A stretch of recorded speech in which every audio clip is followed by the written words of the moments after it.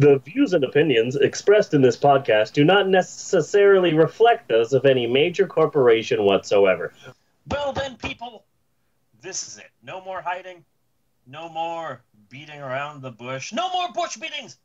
I can't hide anymore. No! This is it. It's time. It's time to talk about the movie. So, for the thousands in attendance and the millions listening around the world, Yeah. ladies and gentlemen, let's get ready to sparkle! Michael Buffer. Remember when he was everywhere? Remember when Michael Buffer was everywhere? Yeah, he was the "Let's get ready to rumble" Oh, guy. is that what his name was? Yeah, Michael Buffer. He opened every sporting event. He opened the main event of every WCW match. He was on every talk show, every sitcom. Every sitcom had an episode where Michael Buffer had to show up. Even that 70s show had an episode where Michael Buffer showed up and started doing his announcements. Like there was a time when he was everywhere doing his little shtick. And then he copyrighted the phrase "Ready to Rumble," so anytime someone said "Ready to Rumble," he got like a cut of it. They made a Sega fighting game called "Ready to Rumble," and he made for that. He was everywhere. Nice. I'm pretty sure he opened up every script. I'm pretty sure he opened up every Scripps Howard spelling bee too. He was the guy who looked like Vince McMahon if Vince McMahon was a Southern preacher. Yeah. With the white hair. Ready to spell. Mm-hmm. Yeah. So anyway, I'm talking, of course, about this week's film, which, let's just get right to it. It sucks. Oh. It just sucks. I was stalling with Michael Buffer, but this week's film just sucks ass. And unlike a lot of other bad films that we've done, I got no angle for this. You know? Yeah, I got nothing. Yeah, I don't have an angle. There are some things that I hate more than others. You know? Yeah. But it's all really and what the fuck? Just what the good fuck? Yeah, I've got no funny hidden bit. I've got no interesting story. I tried to make an interesting story about the making of the books and the films, and I think it's interesting, but no, I got nothing. The only angle I had for this week's movie was the fact that 9 or 10 years ago, my wife was a huge ass fan of the Twilight novels. She freaking devoured them. She absolutely loved them. She was obsessed. But my wife now says that she was never a fan, and I wouldn't argue with her because it's pointless to argue with my wife because she always wins. So it's just honest. And there were a couple of parts in the movie that gave me a couple of chuckles, and I don't think they were supposed to. Yeah.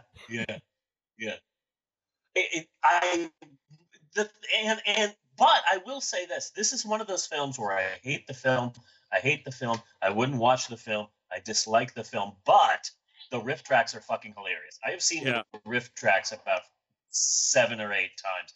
One of the things that I love about it is they really call the film out on their Arizona shit. Where it's like, oh, there's Bella, and you can tell she's from Phoenix because she's holding a cactus like everybody in Phoenix does. And then at the end of the film, they're like, you see this dance studio, and you automatically think, yup, this is a dance studio in Phoenix. That's what I thought. And then you go inside the dance studio at the end, and they're going, wow, what a massive dance studio. Apparently the entire Russian ballet dances in Phoenix. Mm-hmm. And the vampires are fighting by flying into each other, and it's like, yes, these high ceilings are exactly what all dance studios have in Phoenix. Yep, this is a dance studio in Phoenix. I just love that. Like, when she finally goes back to Phoenix at the end of the film, it's like, yep, look at those guys there walking down the sidewalk. They're wearing cowboy boots. That's why you know it's Phoenix. And she comes to the small town in Washington holding a cactus, and it's like, God damn it, you might as well just also give her a pet armadillo, Yeah. She comes to Forks, Washington, taking her best tumbleweed with her. She also has a bunch of things with cocoa pay on it, and what is it? Turquoise jewelry. She's just covered head to toe in turquoise jewelry. Let's just really Phoenix it up. Chewing on a straw. Yeah, it's fucking ridiculous. But anyway, let's get this over with and rip the Band-Aid off. That is the 2008 sparkly vampire teen romance POS known as Twiligit. With this movie sucks. Absolutely unbelievably pretentious opening. Oh yeah. For this movie. Looks like a deer. Deer drinking water, kind of serene, except it's got the blue fucking filter that stays on the entire movie. And Bella is voicing it over, saying, I don't know, something about dying and it's okay or whatever. She's a total minge face. Yeah. But I don't give a shit what she has to say. And then the deer starts running. Yeah. And hold on, I believe we have a special guest on the podcast. Who is this special guest, Maxwell? Iron Man in Iron suit and in the Hulkbuster. Iron Man in the Hulkbuster suit. Oh, hello, Iron Man in the Hulkbuster suit. What does your Hulkbuster suit do? It does stuff that my Iron Man suit does. It can fly. Oh, I thought you were gonna say it bust the Hulk. I thought that was kind of. And if Hulk goes crazy, and he whips off, and one of my arms come off. The thing up in the sky. In the sky. Sometimes his arms come off. He's specifically trying to explain scenes from Avengers 2: Age of Ultron. And puts. I thought you'd been letting them watch Twin Peaks. No. Maxwell is right. If the Hulk rips off an arm, then the thing in the sky will give him another arm. Yeah. And if I need to do something to the Hulk, I does use the suit. No. Use these boosters. Get those boosters in the back, yeah. Yeah. To push the Hulk back. Oh yeah, that is a surprisingly accurate description of the Hulkbuster armor. And I can shoot things out of my hands. Oh, hands. That's what I said. I don't know why you heard there. And it looked cool. Yeah.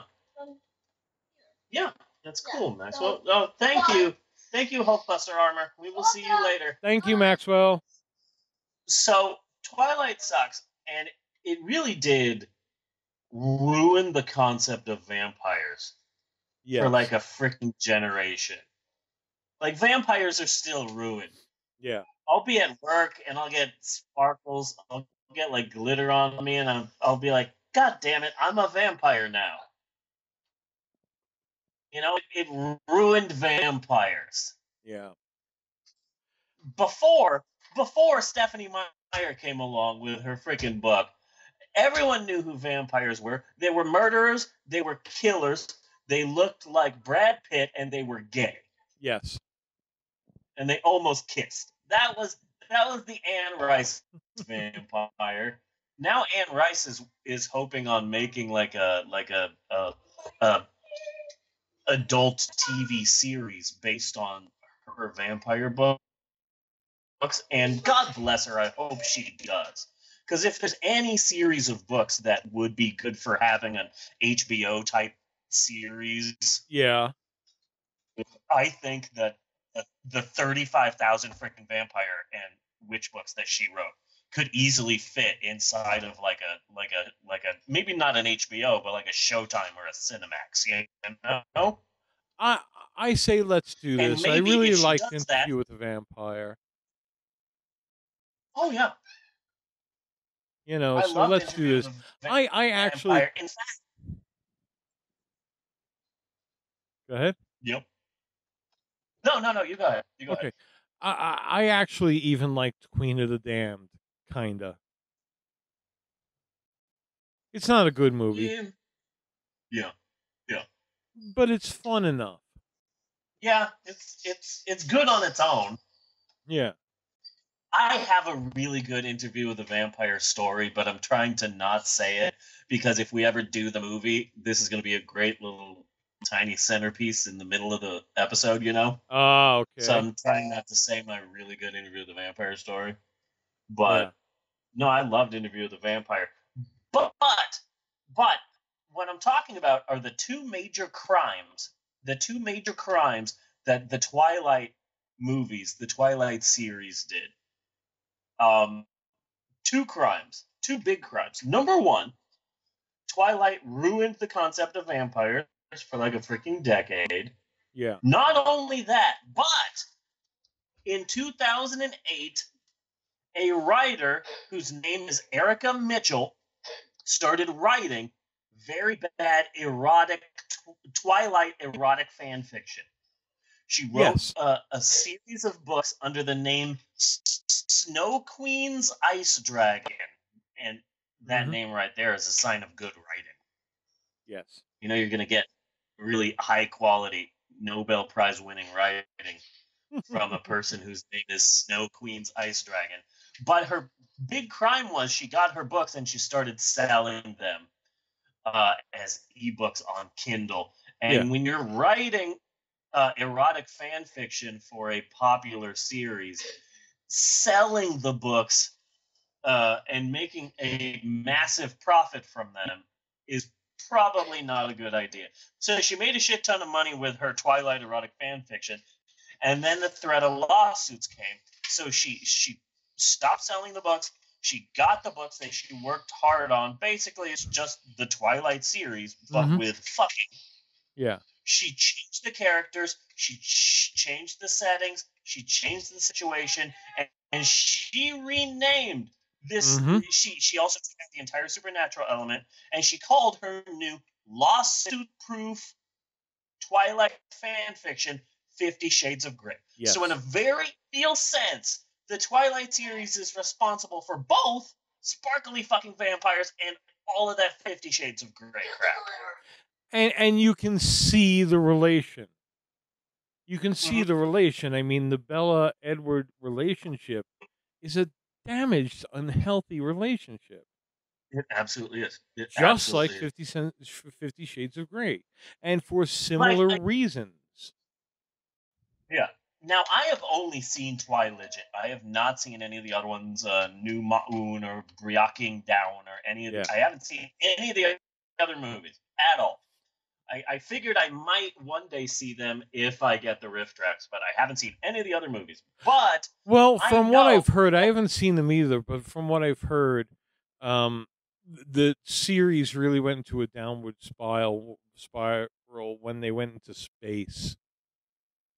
Oh yeah, and they made Jaws they made Richard Kiel a good guy. Yeah, that was weird. But it was a kind of cute relationship with the blonde girl with the pigtails. Yeah. I thought when they added the robot, I thought that was a bit too much. Oh no, it was definitely Cousin Oliver. Bitty.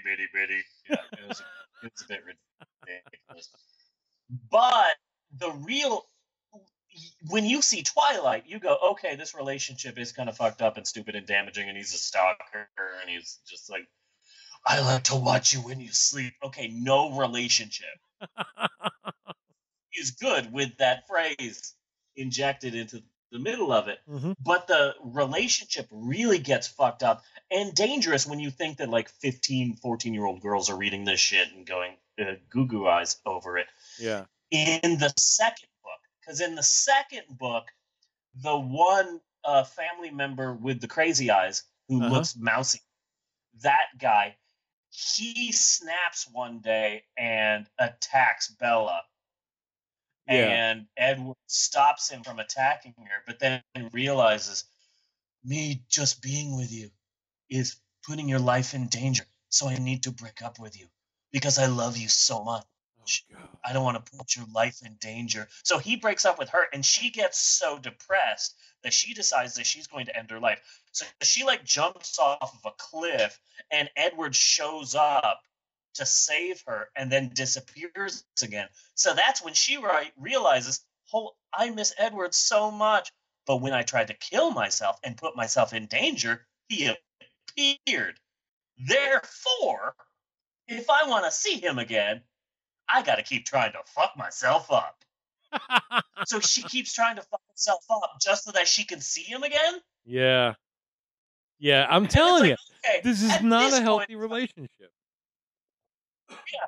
It's like, okay, now in the second book, like, okay, you look at the first book, Twilight, and you're going, okay, this is kind of an unhealthy relationship. And then you read book 2 and say, now it's 100% official. This is all fucked up. And what the now it's 100%. And what the fuck is this I've heard where the Wolfman imprinted on a baby? That's that.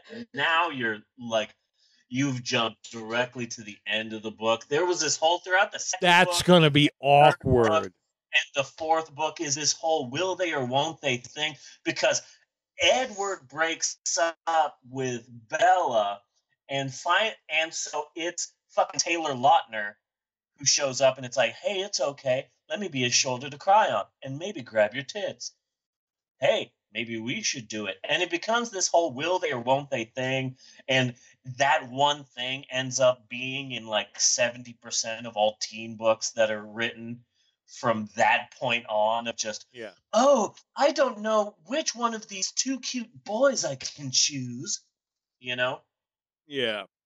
It was like, oh, are you Team Edward? Are you Team Bella? Mm-hmm. And it's this whole ridiculous fucking thing. And I know this because I actually threw a Twilight party at my old store in California. Yeah. And I remember I used to. Wow, I just stepped on your story. I'm sorry. No, it's okay. But I remember in just conversations with people I would meet the first time, not even caring, I would be like, Team Edward or Team Jacob? Yeah. You know, yeah. I am Team cool black guy who almost kills Bella with his van. That's me. I'm Team cool black teen. The only black, apparently the only black person in Forks, Washington, who almost kills Bella. They have to import them, and shipping is expensive. Yeah. Yeah. Yeah. But. And they really don't like it.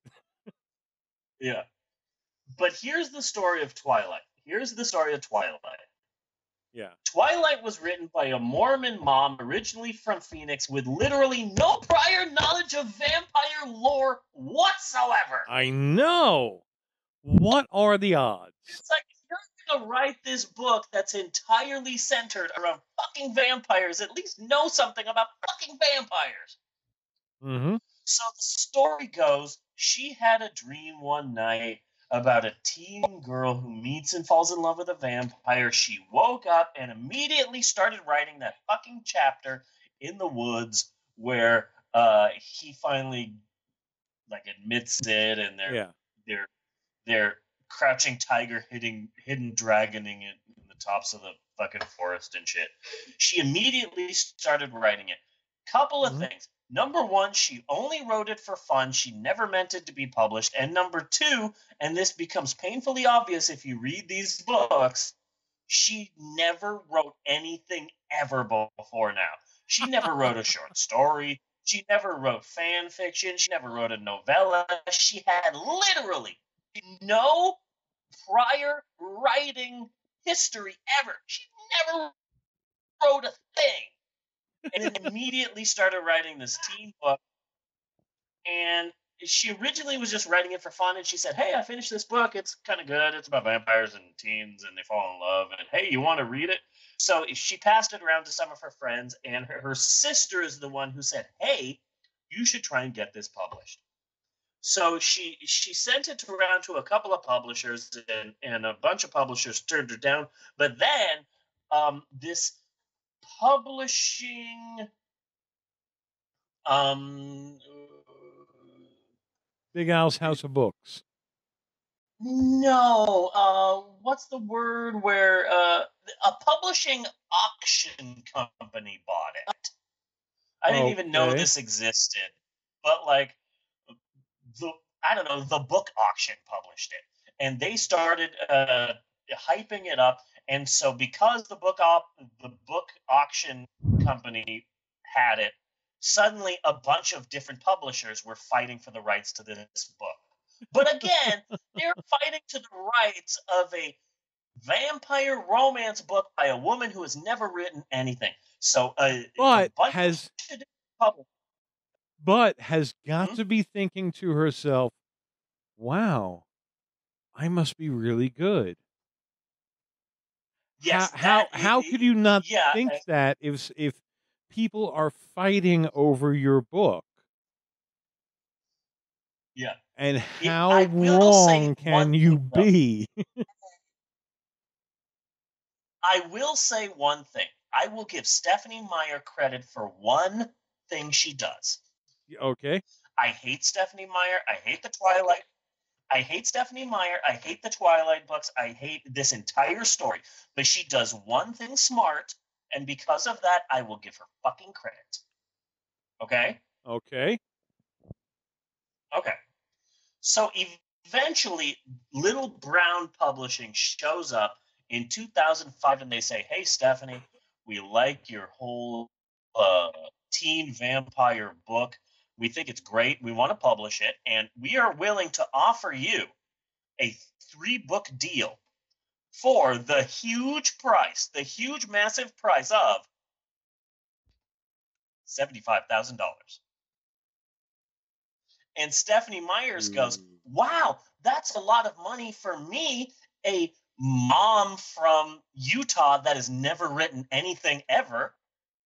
I will gladly accept this very small amount for a 3-figure book deal. Yeah.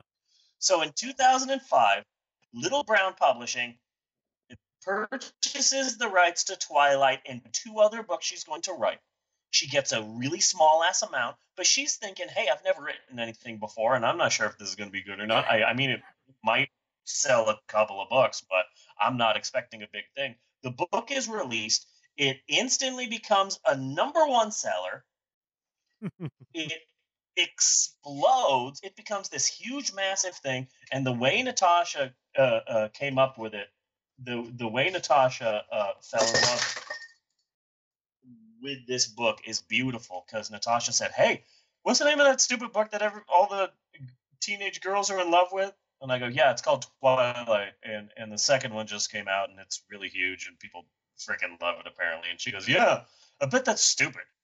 You should buy it for me, and I'll read it and make fun of it. And I go, okay, that'll be fun. So I bought it for her, and she said, yeah, I'm going to read this stupid book now. I'm going to read this. And she's yelling from the other side of the house. She's like, yeah, I'm going to read this stupid book and make fun of it. And so she starts reading it in bed. And I'm like, okay, I'm going to go sleep now. And I go to sleep, and I wake up, and she's still reading the book. I hear angry steps coming in. That's not how it happened. No, that's not how it happened. No, and you liked it. No. I'll tell you how this happened. I would love to hear how this happened. See, Steve gets me presents for my birthday, despite the fact that I don't really want anything. And that year, he happened to get me. I hope you remember that this year for your birthday. That's fine with me. Well, not that year. The year before, he happened to get me 2 different books, vampire books. Okay. The Vampire Academy, and that was, well, I hear that was a terrible movie. I didn't see it. And what's the other one? Anyways, it was 2 different ones in the teen series. They were what are they called? You get it for free. The Advanced Reader's Copy. Advanced Reader books, yeah. And so I was like, all right, cool. And I put off reading them. That was the year I started Instagramming my birthday with the DMV. It's like the 25th. Anyway, so I put it off, didn't read them. Then I was like, you know what, I want to read a book. Picked them up and I read them. And I read through everything they had in the series. So once I was done with those 2 series for what they had, Steve was like, you can always read Twilight. But Twilight? I mean, I guess I could. You were automatically against it because it was popular, and that's the sort of thing that I do. And I'm like, I'm not going to be into this. Everybody loves this. I was like, man, I'm done with these books, man. Fuck. Well, they're vampire books. You could always read Twilight. And I was like, nah. Well, I guess I could. Fuck it. Go ahead and get me the book. So he got me the book. Like, and you stayed up reading it. That's one part that I'm pretty sure I nailed. That, like, I remember you're like, okay, I'm gonna lay in bed and read this, and I'm like, okay, I'm gonna go to bed. And I go to bed. Oh yes, and then I wake up, and you were still reading that goddamn book, and I'm like, are you serious? I'm waking up. He's getting ready for work and shit, and I'm like, shut up. I don't give a fuck. Shut the fuck up. I'm on the last chapter. I don't want to hear it. Yeah, I read the books, but that's not how it happened. You started by giving me those other vampire series books, and I read them all, and then you were just like, use Twilight, because I know that I'm going to be able to fucking shove this in your face later. So kind of like a drug dealer. The first taste is free. That kind of a thing. Yeah. Sure. And then he's got you. He can pull you into Twilight world. See, and 2 of those book series were made into movies. Only one movie was made, and I hear it was terrible. And Twilight, we all know, is terrible. So, but yeah, so I did read these books. I did stay up all night reading them. But in my defense, I do that with all of my books. Yeah, you do. So, like, it's not Twilight specific. Just when I start reading, I can stop if I like the book. And I liked the book. At the time, I enjoyed the book. Blue filter. That's all, like blue filter. Blue filter? There was a blue filter on this movie through the entire movie. Oh. Yes. Oh. Like they put the blue filter, on their first shot, and then they were going in a second shot, and they were just like, "Yeah, fuck it, we'll just leave it on. What the hell?" Right. You know, I don't know. That's if you're gonna use a filter, use a damn filter. You know, put the blue filter on whenever Edward enters the scene. Put an orange filter on whenever Jacob enters the scene. Use the filters. Right? Oh, the fiction thing? No, I haven't gotten to that. Okay. That's right before we get to the plot is when we mention the fan fiction. Okay, well, I'm going to ask him. Bunny. Yes. Do you ever watch Triple A? Triple A? Okay, see, no, I thought we had a conversation about him watching it before. Okay, good, because that'll come in handy. Okay. So, here's the part where I will honestly give author Stephenie Meyer credit. Yeah. Before I get to giving her credit, I'm going to talk about someone who I hate. Awesome. Okay? Fucking Jeff Jarrett. Jeff fucking Jarrett. Yes. Country guy from WWF. Mm-hmm. He played like a cocky redneck guy, and I'm pretty sure that at some point in time he just decided to become his character, and he just decided, oh, well, I'm just going to be an asshole now. Mm-hmm. You know, and he's just this guy that I always hated and I never liked. I never, ever liked him, and I hate him, and I hate everything he's done, and I've never liked him, and fuck Jeff Jarrett. But he did one thing that I will give him fucking credit for, which is he spent like half of a year building up a rivalry between China, the ninth wonder of the world. Mm-hmm. She's taller than most of the men wrestlers. She's stronger than most of the men wrestlers. She can beat up any man in the fucking WWF locker room, and yet she never was given a chance, just ever. She was always like on the arm of another man, and China wants to actually be... She thinks she could be champion. She thinks she can have a chance to be one of the biggest wrestlers. She can already beat anybody in the locker room. So a woman has never held a major title, and Jeff Jarrett holds the Intercontinental title. So he spends half a year building this massive rivalry up with her and constantly beating her down, and her constantly trying to get the title and him weaseling away. And it finally leads to this big pay-per-view match, and it's going to be Jeff Jarrett versus Chyna for the Intercontinental Championship. And finally, Chyna arrives excited. Well, what about the match? What about the match itself? Oh, no, here's the thing. Chyna shows up to the arena super excited because she's finally going to have this match for the title, and the entire fucking arena is in a panic, and she's like, what's wrong? And they tell Chyna what happens. Apparently, Jeff Jarrett realized that the day before the pay-per-view, his contract expired. Oh. He didn't tell a goddamn person about it. So finally, like 8 hours before the pay-per-view, he finally says, hey, Vince McMahon, guess what? My contract expired 6 hours ago. So if you want this pay-per-view match to happen, you need to pay me a shit ton. Ooh. And so they ended up paying him a massive fucking amount of money for one fucking match. They literally paid him like millions of dollars to wrestle one match because they had no other fucking choice. I hate Jeff Jarrett, but god damn it, he ended up getting a massive billion-dollar corporation to its fucking knees. Mm-hmm. You know? Yeah, I can see that. But that was the everything but the kitchen sink match, right? Yeah. Yes. Yeah, it was this big, massive match, and he built it up as this big, massive match because he knew he was smart and knew contract expires the day before. I'm going to keep telling them I'm going to sign this extension. I'm going to sign this extension. I'll get to it. Don't worry about it. Mm-hmm. And he never did. So that he literally just have Vince McMahon and the entire corporation by the balls and say, guess what? I'm not on contract. You want this giant match to happen? You need to pay me a shit ton of money. True. Like I fucking hate Jeff Jarrett, but god damn it, I respect you for that one thing you did. He worked it. He worked it. Yeah. And he got it. Stephanie and wrestling gets paid a ridiculous. Yeah. Wrestling is kind of a screw each other over business anyway.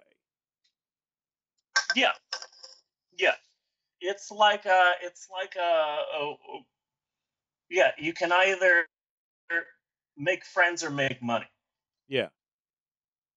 That's from that wrestling documentary. What is it? Beyond the Mat, I think it's called. I think so. That's a good documentary. Anyway, Stephanie Meyer gets paid a surprisingly low amount of money for 3 incredibly popular genre-changing, culturally defining books. Yeah. Sure, she gets a portion of the sales, and she gets a portion when a movie is. She gets a stipend when the movie is when the book is optioned for a movie, and when the movie comes out, and yada yada yada. She gets paid for all that, but still, 3 major, generationally defining books. She gets paid a very small amount of money for it. So what she does is, oh yeah, hey, guess what? This 3rd book is going to come out. This 3rd massive book. I'm already a best-selling author, and everybody loves me. But guess what? I have a slight change of plans. You know this trilogy? Yeah, turns out I had a lot more to write. So now it's a series of 4 books. And I am now building towards this massive climax in this 4th book. And oh, hey, look at this. Little Brown Publishing only signed me for 3 books. Wow, I guess if you want this massive final book in the series, you're going to have to pay me an ass load. Nice. That is nice. Of millions of dollars. And it's like, god damn it, I hate you, Stephanie Meyer, but that's the smartest fucking thing you did. Mm-hmm. You made a lot of mistakes, but god damn it, I respect you for that. That's smart as hell. Yeah. That's like George Lucas saying, "Oh, this one Star Wars movie? No, you misheard me. I meant to say there are 3. Did I say 3? I meant to say 6. Yup, 9 movies. I am making 9 Star Wars movies. Of course, he was lying out of his ass, but it's the same thing. Like you made a Scrooge McDuck's money bank full of money from Star Wars, and God damn it, Stephenie Meyer saw an opening and she went for it, and God damn it, I respect her for that. Yes, so Twilight, and I totally agree. Yeah, so Twilight became a #1 bestseller and led to 4 books, a novella called The Secret Life of Bree Tanner. My wife and I had a big argument over what the name of the novella was. At first, she thought it was called The Short Secret Life of Brie Larson, and I tried to tell her that was the name of the woman from Kong Skull Island, and then no name of a woman from a Twilight book. And then I tried to convince her that the book was called The Short Secret Life of DJ Tanner, but she quickly saw through that. So then we finally realized that it was just a combination of the two, and it was called The Short Secret Life of Bree Tanner. It's a weird novella because it's like a 150-page book about a character that's only in about 2 scenes in one of her actual books. It's like, wait a second. It's like if Stephen King released a Cujo novella, and it's like 170 pages just about one of his fleas. Yeah. You know, this is weird. Like, why are you even doing this? Like, I guess it's good, but also pointless. You know? Yeah. Stephenie Meyer also wrote an illustrated Twilight reference encyclopedia book, and in 2015, she released a anniversary version of Twilight that, if you flipped the book over, it featured a gender-swapped version of Twilight where Bella is the vampire. And that book was amazing for its utter pointlessness. Literally the same book, except now the one with the dick is the human. It really is. It was pointless. So, there's a lot wrong with the series. Edward is creepy and controlling and breaking in and watching her sleep. He's an abusive boyfriend. It sends a dangerous message to kids.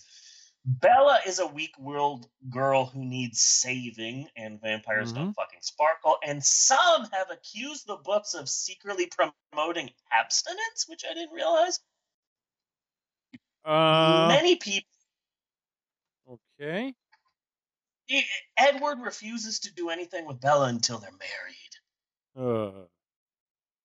So many people have accused the books of being bad and having a strong anti-women message, but let's focus on, for a small little bit, on actual good writer Stephen King. He did an article in Entertainment Weekly about Twilight because people were saying, the Twilight series, this is the next Harry Potter. Is Twilight the next Harry Potter? And at the time, Stephen King was writing articles for the back page of Entertainment Weekly, so they asked him about it, and he wrote this quote, and it's so good. I love this quote from Stephen King. Quote, "The real difference between J.K. Rowling and Stephenie Meyer is that J.K. Rowling is a terrific writer, and Stephenie Meyer can't write worth a damn." Man, that is harsh. Stephen King throwing shade. Love that man. Well, he also I can't think of what it is now, but he also had another really big quote concerning that. Something about the characters in Harry Potter fighting evil, learn the value of friendship, all of this, and Twilight. It's really good to have a boyfriend. Yeah, basically that. Yeah. But a successful book is a successful book, so Hollywood came calling. The movie rights to Twilight was quickly purchased by freaking MTV. MTV said, we want to make a Twilight movie. Hey, this Twilight book is pretty popular. We're going to quickly get to work making a Twilight film. But the problem with MTV is that beyond Jackass, MTV can't make a successful movie to save their damn lives. Mm-hmm. So Twilight... Well, back in the day, Joe's Apartment was pretty entertaining. God, Joe's Apartment. You may be the only person the first person in 2017 to mention Joe's Apartment. Mm-hmm. And that includes Jerry O'Connell, the star of Joe's Apartment. Yes. Like, even cockroaches aren't mentioning Joe's Apartment. Like, can we forget that? Let's mention Creepshow instead. We were big in Creepshow. Well, I remember when it even started on MTV is just a little bit. Yes, it was just of, like, tiny short films of a guy who lived in an apartment with cockroaches. I love those short films. MTV took chances back in the day. Yeah, freaking MTV. Yeah. So so Twilight languished in development hell with MTV for 3 freaking years. For 3 years, they tried to make a Twilight movie. And apparently the problem with MTV making a Twilight movie is that MTV had no faith in Stephenie Meyer. So MTV kept saying, it's like, okay, we're going to make a Twilight movie. These Twilight books are popular, so we need to make a Twilight film and make it fast. So let's make this movie. There's Bella Swan. We don't like that name, Bella Swan. People won't believe that. Her name is Bella Jameson. Her name is Bella Jameson. She needs more to do. Let's make her, let's make her a basketball player. No, let's make her a track star. So Bella Jameson is a track star, then she falls in love with this vampire and his clan of vampires. That's not good. We can't make it a clan. Let's just make it Edward. Edward is a vampire. He's on his own. And we need to make him cool. Let's put him in a leather jacket. And a motorcycle. Let's make this guy cool. And also his dad. Bella's dad is too sad. We need to make him funny. Let's get Jack Black. So Jack Black is Bella's funny dad. And it got to the point where they had this script for a Twilight film, and it was in no way Twilight. It was in Twilight the same way that the first Casino Royale was a James Bond movie. Yes, okay. Like, you say it's Twilight because the name is Twilight and there's vampires in it, but this is in no way Twilight. So eventually MTV just changed. It just said, okay, we can't make this film. Nobody's ever going to make this Twilight movie. We tried and we're done. And so after 3 long-ass years, MTV just tapped out and they dumped Twilight. And it was quickly picked up by an upstart studio named Summit Entertainment. And they said, we promise to listen to the Twilight fans out there and promise to be 100% loyal to Stephenie Meyer's goddamn books. Okay. Which they were, unfortunately. The first film was directed by Catherine Hardwicke, and the film, I believe, still has the record for the highest opening weekend for a film directed by a woman, which is sad because women get screwed. Yes. That's why it was really weird to be watching Secret Agent 72. But this is the part that surprised me. The first Twilight film made a little under $400 million worldwide. And when I heard that number, I said, that can't be right. That first Twilight movie was fucking huge and everybody loved it and it was #1. And how could the worldwide grosses be so small? That does not sound like a big hit. No. But then I looked it up. The film was made for $37 million. That's like, definitely a decent haul. Yeah, that's like, okay, well, when you realize that the film was made on the fucking cheap, then okay, yeah, I can see that this film was huge. And the film also made stars out of the smug narcolepsy sufferers who starred in the film. Yeah. Kristen Stewart, she has been on SNL twice. The last time she was on SNL, she came out as gay. And, oh, really? She did she was talking in the monologue about how Donald Trump was obsessed with her relationship with Robert Pattinson. And, and at the time when they were dating, she would not stop he would not stop tweeting about her. Yeah. So she said, I'm a bit nervous being on the show because now Donald Trump is president. There's a good chance he might be seeing this episode. He might be seeing me right now. We already know he watches SNL. Yeah. So there's a good chance that he might be seeing me here right now. I don't know. Maybe he is just obsessed with me. But let me just say, dude, I am so gay. And that was the first time that she mentioned it. It's the first time ever that she publicly directly mentioned that she was gay.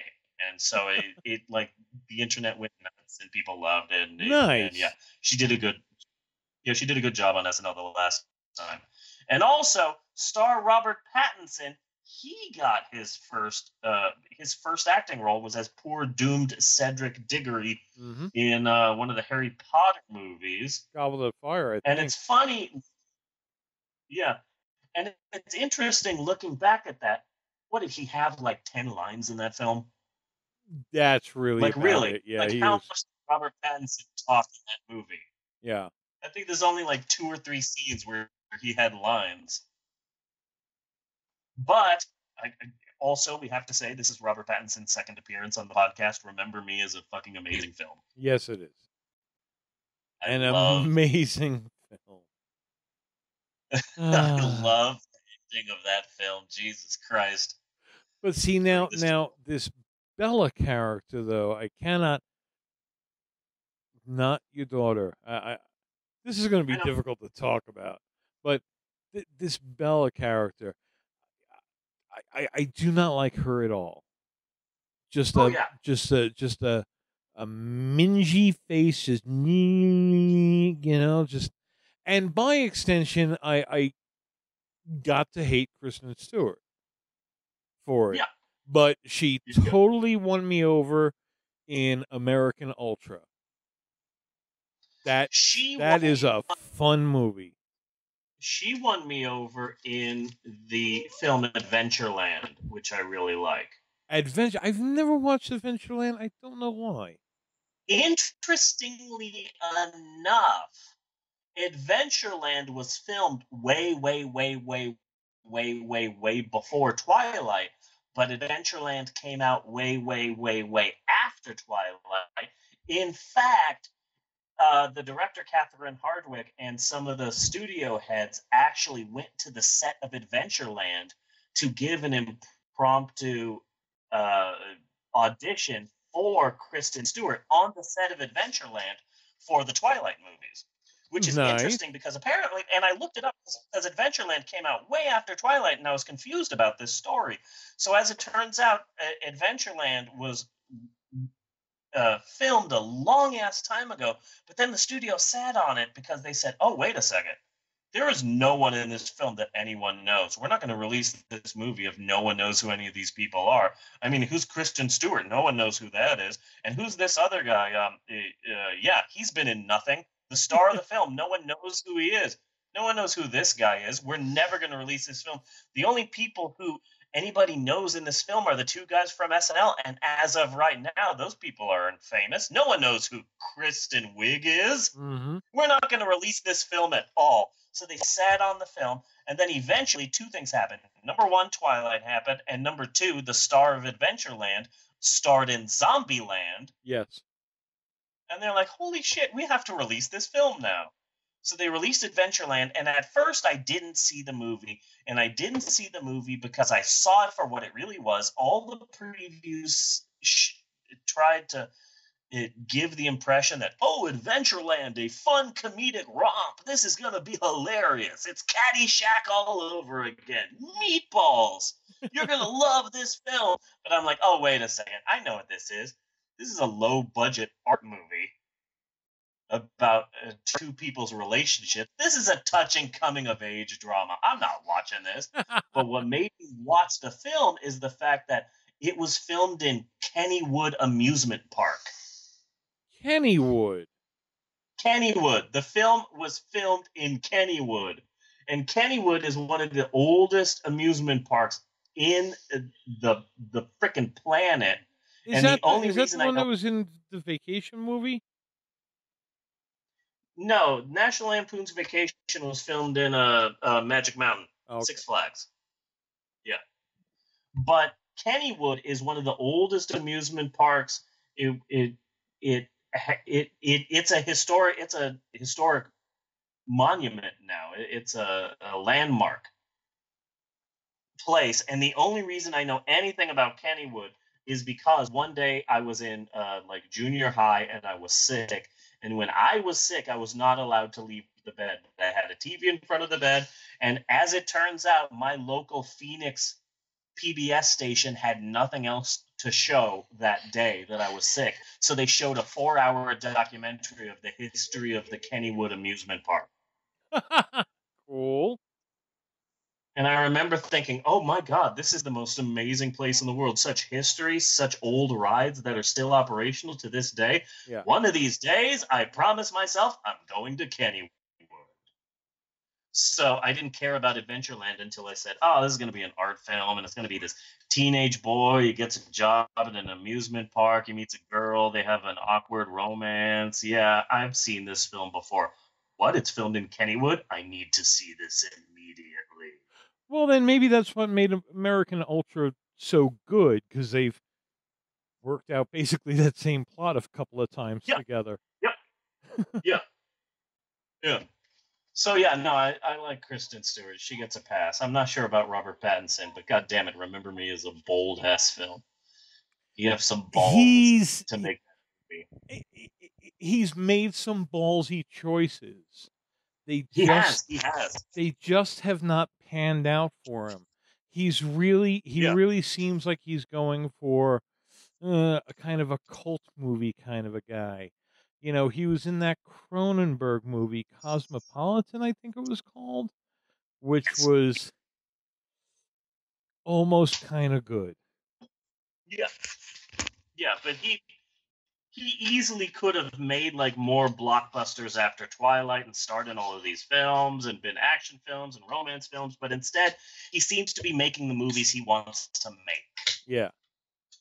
So he gets like a pass for that.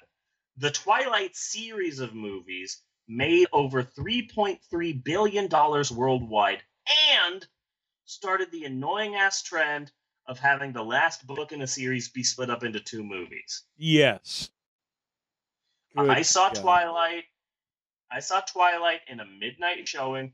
My wife forced me to go with her. I literally counted 9 men in the theater besides me. And I did grow a vagina. Yes. In the theater. So well, that's good, because if you didn't grow a vagina, they would have lent you one, like a tie in fancy restaurants. Yeah. Yeah.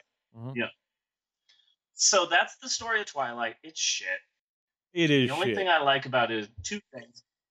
The only 2 things I like about it is, number 1, Anna Kendrick's boobs. She plays the cute, slightly hyperactive, normal, busty BFF. Her scene of trying on prom dresses is like 45 seconds, but oh my God, big fan. And number 2, Taylor Lautner's ridiculously fake hair is hardly in this film. Yeah. Yes. Oh my God, like that is so fake. He doesn't look like a werewolf. He looks like Cher. Yes, he does. He's going to break out in a half-breed. Yeah. Yeah. You look like a Shetland Cher, my friend. No one is buying this.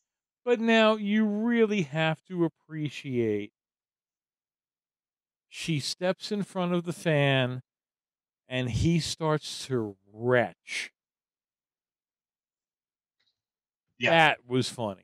That was funny. That was worth a halfway decent, a golf clap kind of laugh. Yeah. Okay. So I've got a plot breakdown here, and I've got an interesting epilogue, and I've got some ideas for the next movie that we do. But we need to quickly talk about fan fiction. Fan fiction. My wife Natasha has read somewhere that author Stephenie Meyer was a fan of the True Blood series of books. Okay. And that she had read all of the True Blood books, and she liked the True Blood books. And so that is probably one of the big reasons why she goes to sleep and has a dream about a girl falling in love with a vampire. Mm-hmm. And then wakes up, has an idea for a book, and writes it down. And Natasha told me this morning, she writes a lot of fan fiction, and a lot of that comes from the fact that, hey, I'm watching this Supernatural episode, I'm watching this other episode of Supernatural, I'm watching this other episode of Supernatural. I'm going to go to bed, and guess what I'm going to dream about? Yeah. I'm going to dream about fucking Supernatural. I wake up, I have an idea for a Supernatural story. So it is her belief that Steph Meyer subconsciously stole the fucking idea from Twilight from the True Blood novels.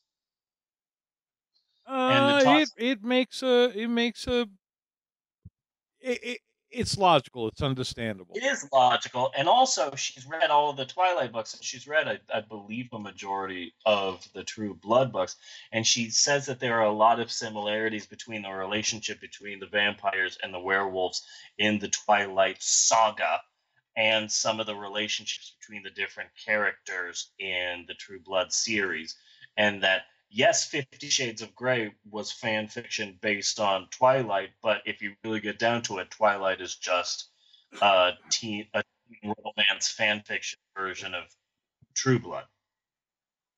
I can see it. I can see it. Basically, it's all. I can see where writing fan fiction could be a lot of fun. You know, I could see how that could be fun. But I don't think people should do it just for the same 50 Shades of Grey thing. Now you got a bunch of books and stuff that you put a lot of work into, and holy shit, one of them's good, and you can't do anything with it. Yeah. You know? Yeah, so now what am I supposed to do with my very popular story, Mr. Rogers' Neighborhood, except Mr. Rogers is a Nazi and he just fucks everyone? Yes. Now this book is super popular and I can't do anything about it. What about my other now very popular series, Bob Ross Masturbates? What am I supposed to do with that? It's a popular book and now I can't do a thing with it. Mm-hmm. What am I supposed to do with my very popular fan fiction series, Sesame Street Gangbang? Yeah. Hugh Downs, Streetwalker. Nice. Mm-hmm. Nice. Mm-hmm. So let's really quickly run through the plot of Twilight. Very quickly. I think there are just a couple of stops I want to make. Go ahead. Yeah. So, pale, unexcited waif Bella Swan moves from Phoenix to Forks, Washington, takes a look around town, and immediately moves back to fucking Phoenix at the end. I mean, there's no contest. America's fifth biggest city or flannel-wearing redneck nowhere. It's no contest. Well, this has been a good episode. Yeah. So anyway, Bella moves to Forks. We are to somehow believe she's like a 16-year-old. Mm-hmm. She's now living with her father, who is literally every small-town sheriff faced with the supernatural in every low-budget movie. Yeah. Uh-huh. If he drank, he would have been Wolf Cop. Exactly. Yeah, all is missing is the alcoholism. Yeah. She goes to Forks High School, home of the Fighting Incontinent Badgers. Yes. That's just a guess. I don't exactly know. Honey Badger don't care. Yeah. She meets a bunch of people. She meets Tiny Jacob, a.k.a. Taylor Lautner. She meets flaming Asian Eric. Yes. Normal, vague-looking hunk Mike. Mm-hmm. Anna Kendrick's Jessica. Because on the first day of school, you literally meet everyone instantly. Yes. Which is always a good thing about high school. That's how school is. Yeah. Then in the cafeteria, she meets the Sparkly family. Why have your immortal 1,000-year-old vampire kids go to high school? Let alone have your kids go to high school over and over and over again. It makes no sense to me, but anyway. No. Bella takes to Edward, the sullen vampire teen. After she got her stink and all they have over class. him. Yeah. They have class together, and Edward acts like he can't stand her at all, probably because she smells so bad. So, yada, yada, yada. Edward stops going to school, and a factory worker is chased by a shaky handheld camera. Yes. That's really scary. You gotta hate it when a shaky handheld camera starts chasing you. The guy gets killed. They can keep stinging even after they're dead. Yeah. Mm-hmm. I actually didn't know this until the last time I saw it, but I was looking up things about Twilight. I learned that director Catherine Hardwicke decided to film the entire movie with a handheld camera to, quote, make the film seem more real. Then take the blue filter off. But when you know that about the film, there are some shaky-ass camera moments that become really fucking annoying. Yeah. Like, there are some scenes where, like, Edward and Bella are talking in the forest, and it's like, God damn it, did you give the camera to Michael J. Fox or something? Because you need to calm that shit down, cameraman. You need to calm it down. Mm-hmm. So, yada yada yada. Edward stops going to school. Guy gets killed. People think it's by an animal. A week passes, and Edward comes back to school. He starts chatting it up with Bella. He's mysterious, and the thing I love about Edward is he acts like every word he says hurts him. Yes. And I was trying to explain this to Natasha. That's why you don't see a lot of vampires at McDonald's, because it's just, I would like a number 4. You have to act like if you're going to do an Edward impersonation, you have to act like literally every word you say hurts. Well, all you really have to do is act constipated. Yeah, and take an Ambien. Because you can't get too excited. You can't get too excited. But you haven't crapped in half a century. That's it. Yeah. That's the tone I was getting. Oh, great side story. Great side story about the making of Twiligent, okay? So there are three boys in the Cullen clan. There's Edward, the sullen vampire. Yeah. There's the chicken there's the deer in headlights vampire who looks like Harpo Marx. Mm-hmm. And then there's the buff, angry, dumb one. The buff, angry, dumb one is played by an actor named Kellen Lutz. And apparently, in real life, he has no brain. And so in all of the scenes where they're in the cafeteria, all of the vampires are not supposed to eat. You are never supposed to see the vampires eating. They make a point of saying, hey, vampires can't eat human food. They can't digest it, so they can't eat. But if you put food in front of Kellen Lutz will always eat the food. Okay. And so they had to take after take after take, and it's just, God damn it, for the 50th time, Kellen Lutz, stop eating the food in the cafeteria. And he's good. Okay, I think I got it this time, guys. Okay, let's just do take 84, and this time I swear I won't eat the fries. Oh, hey, fries. Home. And knowing this, there are scenes where you see from afar, and all the vampire teens are just in the cafeteria just staring intently at Bella. And then you see a close-up of Edward, and God damn it, in the back, you see fucking Kellen Lutz just chewing down. He is chomping down on food. There are scenes where you definitely, if you know this story, you can't help but see the vampire, the dumb-ass vampire, eating fucking food. It's like, oh my God, honey, thank you for telling me this story. You're right. He's eating a ton of fucking food in this. Well, were any of them particularly too bright? I mean, Edward was literally stalking Bella. Oh, yeah. Until he comes up to her while she's getting her lunch to say, yeah, you have to keep away from me. That was a good. Are you fucking kidding me? Yeah. You do not see an inherent problem here? Yeah. How about don't walk up to her? Yeah. So here's my favorite scene in the whole movie, other than Anna Kendrick's boobs. So after school, Bella has her earbuds in, and a van skids towards her to crush her. Lucha! Lucha! Yeah. Lucha! But then Edward saves her by stopping the van. Boo! Yeah, I know. Very disappointing scene. Yeah. Which makes Bella suspicious. Like, oh, he was so far away, suddenly he appeared so fast, and he stopped the van with his hand. Then he appears in her room, staring at her sleeping. That's a fucking creepo move there. So, and then here's the part that I mentioned earlier. Throughout this whole thing, she's obsessed with Edward. Meanwhile, people, regular, nice, non-vampiric people, keep asking her to the prom, and she's really bitchy about it. Yeah. She's like, oh, are you asking me to the prom? Oh, I'm sorry, I didn't notice you were doing that, because I don't give a fuck about you. Life is for the living, Bella. Uh-huh. I'm not talking about you, Bella. I'm not talking about you.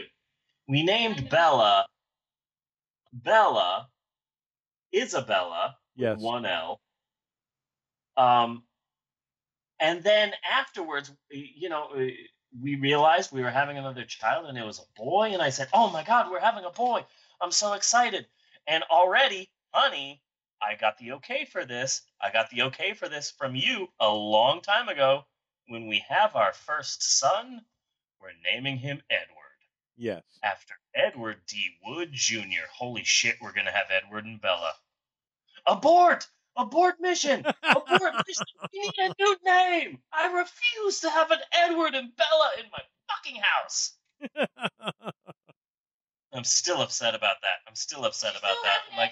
Like, I love the name Maxwell, and yes. I love the fact that his middle name is Edward, Maxwell Edward, but goddamn, I wanted an Edward. I wanted an Edward in my house. I'm still so upset about that. God damn, Twilight. I don't blame you. Twilight ruins lives. Yeah. I can't have a Bella and an Edward in the family. That's just going to ruin everything. And, ladies, when your boyfriend tells you that he's a killing machine, okay, and how he's evolved to kill and how he's a killer and all he could do is kill, and he keeps reminding you on your dates how he could kill you. An appropriate answer to that is not, I don't care. No, you should be fucking caring about this. Might be a little pertinent information. Might be a little bit of a red flag, I'm thinking. Red flag. It's the same problem that I have with the book The Cat in the Hat. You know, when a giant anthropomorphic cat breaks into your house and says, hey, we're going to play for the day, and then your fish, which has never talked before, jumps out of the bowl and says, this cat shouldn't be here, maybe you should listen to the fucking talking fish, kids. Mm-hmm. Mm-hmm. And say, you know what? Maybe I should be listening to this. Maybe I should be heeding the warnings. Yeah, it's just like that Elton John song, you know? Don't discard me just 'cause you think I mean you harm. No, that's the exact reason. That is the exact reason to discard somebody. And always listen to your talking fish. Yeah, I love that song. So anyway, yada, yada, yada. Tension, will they or won't they? Edward is a fucking stalker. So there's a big gathering at the beach. La Push is what they call it. Yeah. And Taylor Lautner shows up, and Bella starts talking with Taylor Lautner, who suddenly becomes Johnny Exposition. Uh-huh. And he explains about how the Taylor Lautner Indians their tribe is descended from wolves, and then the Sparkley family gets into a fight, and so they have a treaty to stay off each other's land. Then there's a scene. I did appreciate over Taylor Lautner's head.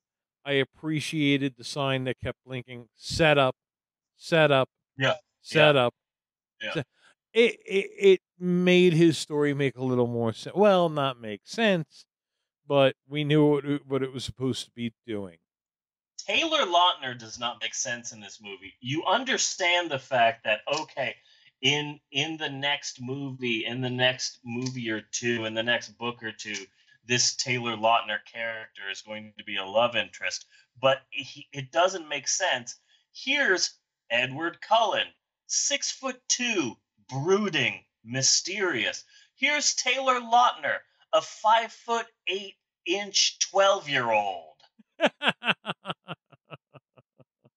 And he's supposed to be a werewolf. It doesn't make sense. He looks like a fucking little 12-year-old kid. No. I think that was a really good choice. But the Christmas special, The Littlest Werewolf, that they were planning on doing just fell through. Yeah. Had they been able to hit that milestone, then it all would have made a lot more sense. I am vaguely ashamed at how long our Twilight episode is going to be, and I apologize. Yes, but it was really Trump's fault. I'm sorry. Yeah, there's just a lot to shit on. Yes. And I apologize. But anyway, it's time for the most important part of Twilight in terms of the Church of Ed Wood. Okay. Because after the La Push beach scene, there is a scene where Kathy Wood's chiropractor and Bela Lugosi's bodyguard is attacked by pretentious Hot Topic employees. And Bela Lugosi's body double has his cape in front of his face. I want to suck your blood. Mm-hmm. It's weird because you're watching Twilight, but suddenly Bill Murray shows up in the middle of nowhere. Let's hear you call Boris Karloff a cocksucker. Bill Murray in Ed Wood looks more like a vampire than anyone does in this film.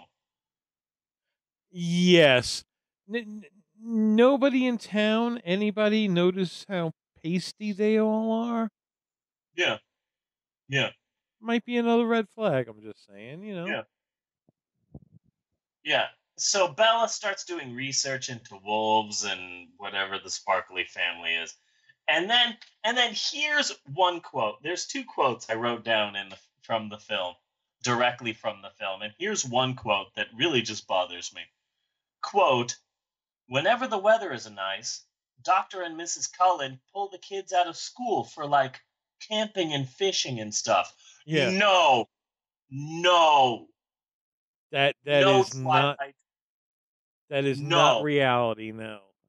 I can believe that vampires and werewolves are locked in this ancient battle in the middle of Washington, but I cannot believe that there are parents out there who, whenever it is sunny, will take their kids out of school for camping. Yeah. No. Bad movie.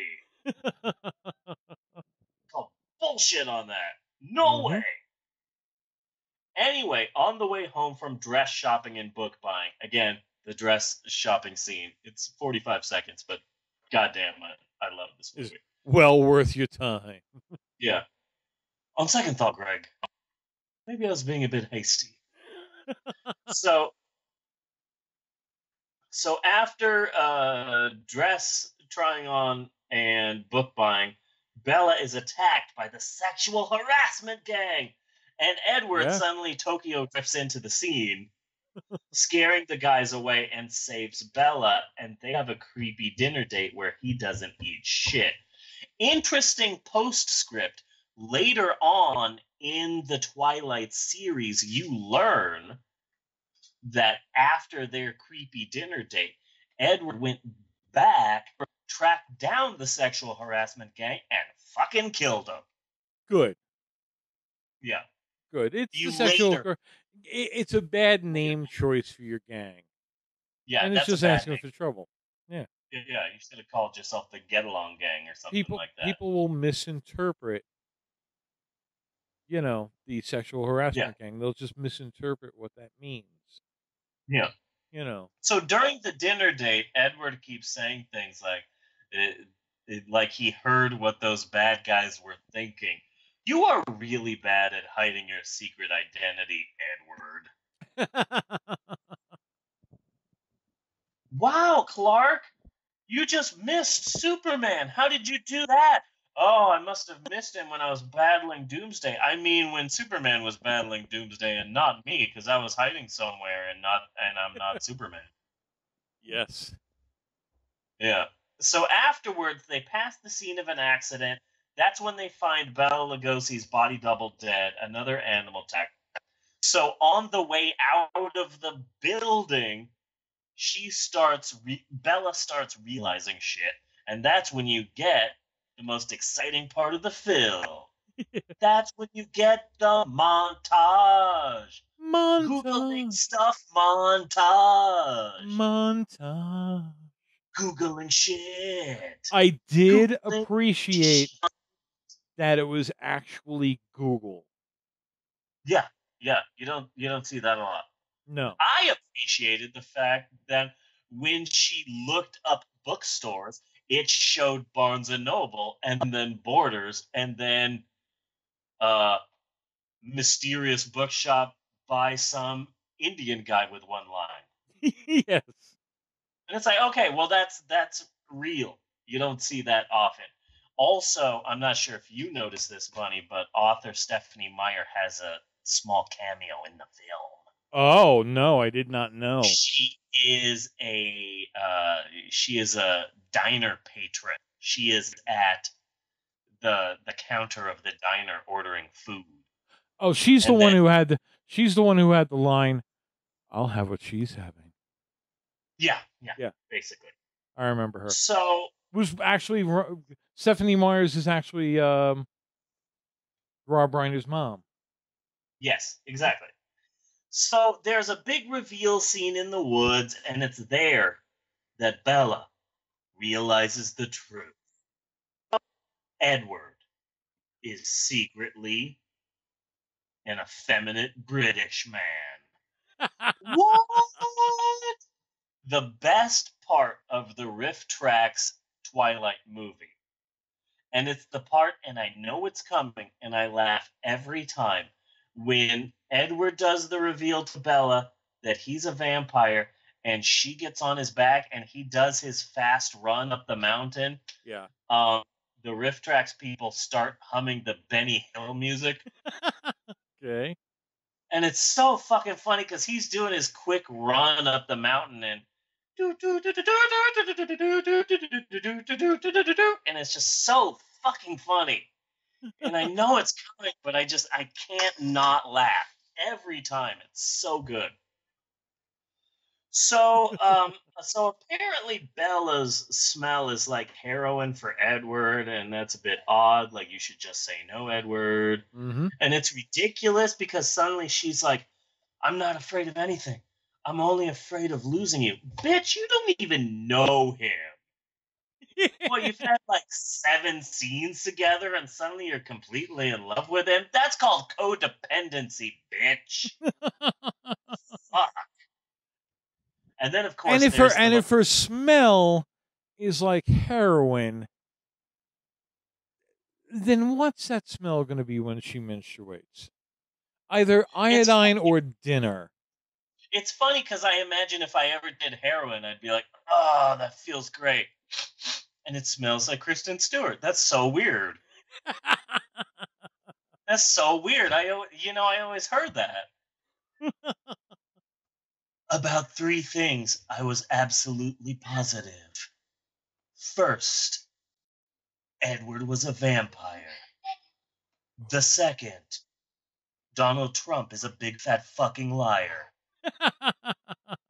And the third, the Transformers movies are really fucking stupid. And then just like that, boom, Edward and Bella are dating now. Yeah. So, yada, yada, yada. Now that they're dating, Edward does a shit ton of exposition that isn't important here. Yeah. Edward takes Bella to meet his vampire family, yawn. Then they go out and crouching tiger, hidden vampire all over the trees. And it's creepy because Edward actually says, I like to watch you sleep. That is never a good sentence to ever say. Yeah. Like that's never good. So they make out in a room, and then they stay up all night and just talk, yawn. Then there's a cute, awkward scene where Edward... Hey! Quit it back there. This is a professional show. Yeah. Well, Bella has gotten into the habit of watching TV with her own pair of headphones plugged into the television, so only she is listening to what's on the TV and not anyone else. Okay. So she has that, and she doesn't realize that she has the habit of then being louder than she realizes that she is being. I was only doing that for Eleanor. Yes, I knew it was loud, and that was what was making her laugh. Okay. No. So then Edward and Bella go play baseball in a ridiculously stupid scene that's interrupted by the Hot Topic evil vampire clan who all dress like WWE wrestlers. Yes. And finally, after an hour and a half into the goddamn movie, there's finally a plot. Good job, movie. Yeah. So the evil vampire clan wants to kill Bella, so Edward hides Bella, while the Sparkly family tries to kill the evil Hot Topic clan. They send Bella to Phoenix with two of the lesser-known Sparkly family. But this is where you're in a position where you're rooting for the wrong side, because who didn't want to kill Bella? Exactly. Who didn't, so it was hard to get behind them as bad guys. Yeah. Plus, they all look like 1998 WWF professional wrestlers. Yeah. Like, any one of them could be tag teaming with Christian. Yes. So, yada, yada, yada, the Sparkles spread Bella's scent all over Forks to throw the bad guys off the trail while Bella is in Phoenix with two of them. So, Bella leaves her handlers. The bad guy vampires say that they have Bella's mom, so Bella leaves her handlers to go and save her mom, but it's a trap! Because the head bad guy vampire has Bella trapped. She maces him, and oh yeah, that's great. That's a good idea. Why don't you try tasing a zombie while you're at it? Yeah. I'm sure that'll work. So, of course, Edward shows up at the last second, and there's a fight in the largest dance studio in Phoenix, Arizona. And apparently, I didn't realize this, but apparently when two vampires fight each other, it's primarily throwing each other into mirrors. Yes. That's the majority of vampires fighting. It's not a bunch of fangs and clawing and biting each other. Nope, I'm going to push you into this mirror. Oh, yeah? Well, I'm going to push you into this mirror. So during the fight, the bad guy bites Bella and puts, like, venom in her or something. So they defeat the bad guy vampire and they kill the bad guy or vampire, and Edward sucks the poison out of her. She wakes up in the hospital. Edward and Bella have an argument where Edward thinks Bella should go to Florida to get away from him, and Bella goes full codependency no more on him because love, I guess. But love shouldn't be like this, kids. Just FYI, if you're listening, this is a stupid-ass story. So the film ends with prom. Edward and Bella go. We get to see a small glimpse of Andrew Kendrick's boobs. Taylor Lautner shows up in the woods to warn her ominously. Mm-hmm. Then he goes back off into the woods to, I guess, go back to being Shark Boy. Well, he had a pee on a tree. Yeah, he had to go pee on a tree. You got to mark your territory sometimes when you're a werewolf. Also, is it just me or is every man in this movie phenomenally gay? Like, every man in this film... I can see it. I don't know if I would go phenomenal. I think I would go a little more ambiguous. Yeah, but still, every man in this movie could be gay. The ostentatious black teen at school, Bella's dad, mm-hmm. Edward, Taylor Lautner and his weird fake chair hair. Yeah. Everyone in this movie could be gay. Yes. Not that there's anything wrong with that. So anyway, Edward and Bella end up dancing and sharing a kiss inside the Stars Hollow gazebo. The end. Now, there's an interesting epilogue because the Twilight books were phenomenally popular. So Stephenie Meyer followed up the Twilight series with a brand new series for adults. These books are actually in the adult science fiction section and not in the teen section. And it's a series called The Host. And what's interesting about this series is, hold on, I'm going to put it on pause for a second, okay? Okay. Okay, hold on.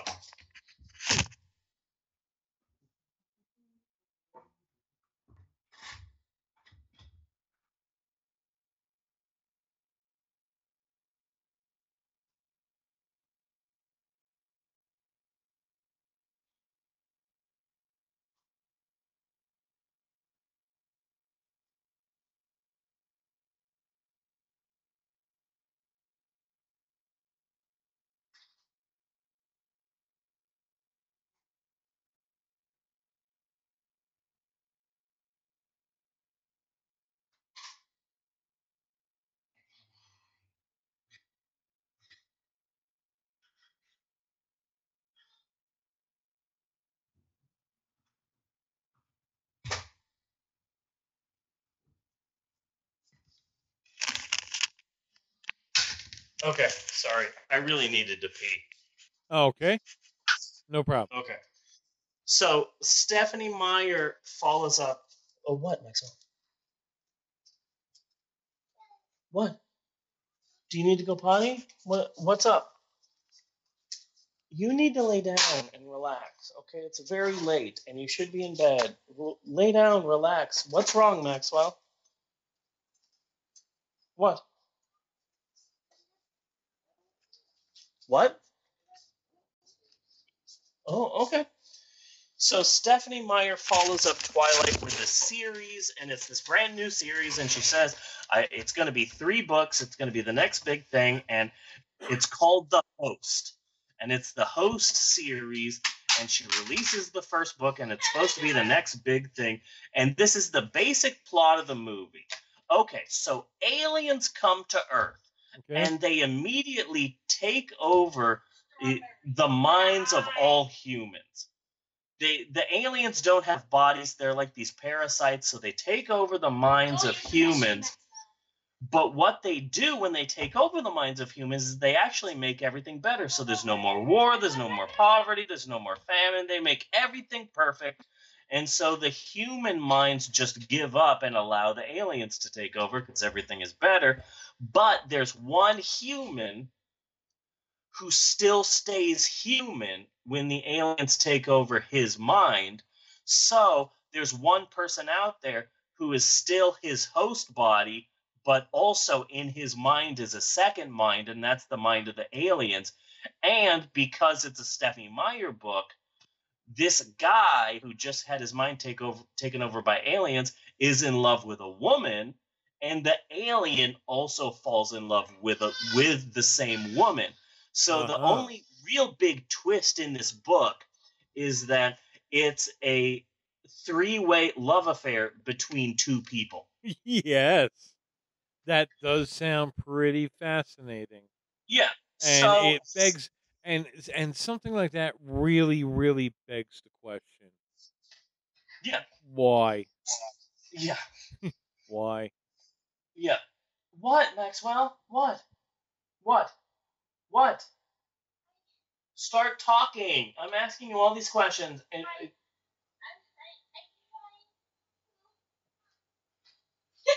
what?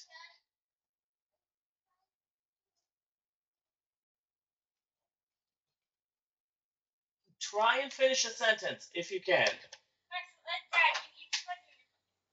Okay. So she releases The Host. It sells good. It doesn't sell Twilight good, but it sells really good. It sells enough that Hollywood quickly comes calling because Stephenie Meyer is a big name now, and so they make a movie, a big budget movie. They make they spend like twice as much as they did for Twilight on the Host movie, and the movie comes out and it quickly fucking bombs. I don't know, but the Host is kind of like House. There have been a lot of movies Host or Host related. Knock it off. Yeah, so the movie The Host comes out, and people have no idea what the fuck's going on. Yeah. So the movie came out, the movie bombed, and here is the big mistake. Stephenie Meyer says, "Oh wait, that movie bombed, and this book sold well, but it didn't sell that great. So, yeah, you know this trilogy I'm working on? Fuck it, I give up. I'm working on a new trilogy now." So she starts working on a new trilogy, and the book recently came out by Stephenie Meyer. It's a new book. It's called The Chemist, and we got roughly about 150 copies of the book. And we ended up, after about a month of the book being on sale, we returned about 135 copies of it. Because nobody, The Chemist, nobody knew what this new book was. Nobody knew what it was about. They knew that it was Stephenie Meyer, but anybody who would have bought her new book was going, "But wait, what happened to The Host? I bought that, and I liked it. I've been waiting for books 2 and 3. Wait, she gave up on that? Okay, now it's official. Fuck Stephenie Meyer." Yeah. So her career, I don't know what the hell is going on with her career, but it was a couple of hours ago recently that I came to the realization. I'm going, wow, so nobody wants to read The Chemist. They're still pissed off at her because she's not going to read any more copies of The Host. Like, people are really pissed off at Stephenie Meyer right now. Holy shit, she's eventually going to go back. Yes. She's gonna have to. Yeah, she is eventually gonna go back. It's like we have talked about so many times here. Someone becomes famous for one thing, it decides to go back and blaze a trail with some new thing. Eventually, that does not become popular, so they come sulking back to the one thing that made them famous. That's why we got a Basic Instinct 2 a decade later. That's why they're still making Rocky movies. And that's why eventually Stephenie Meyer is going to put her tail between her legs and write another goddamn Twilight book. Oh, yeah. That is a fact. Absolute fact. Mm-hmm. I do not doubt it for a moment. Not a single moment. Yeah. She's going to have to go back to the well, especially when you're a no-talent hack like that. You know? Yeah. I mean, that's a hard lesson to learn. Yeah. She's tried 2 different series. The series haven't been popular. She's not going anywhere. God damn it. Eventually, they're going to have to do more fucking Twilight books. It's going to be sad, but yeah, it's inevitable. So that's the end. That is all I've got for Twilight. I think I did an all right job of making Twilight bearable. I do. Yeah. Thank you. No. Now, as far as next week goes, I have an idea. Okay. I went looking through Amazon Prime, looking for something new and different, and I went, oh, okay, there's some possibilities, but eh. And I went through Netflix, and I came upon the same thing. And then I had an idea. I went looking through Crackle, and I'm like, okay, this is kind of different, but no. And then I go, okay, well, I can look through here. Is there something different here? Maybe no. And that's when I went through left field.